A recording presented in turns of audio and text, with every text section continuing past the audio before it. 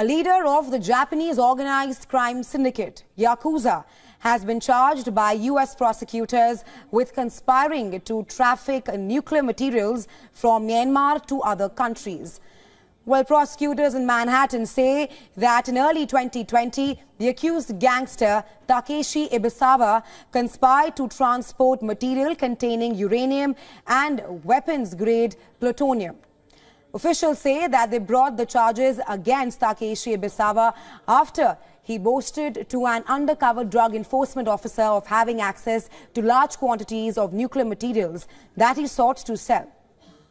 Ebisawa allegedly sent a series of photos of rocky substances next to the counters that measured radiation levels.